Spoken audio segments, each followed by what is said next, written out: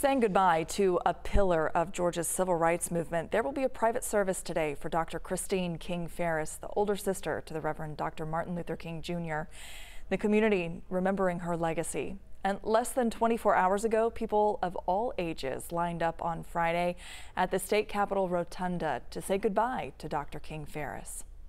She has touched the world. She has touched the hearts and minds of many.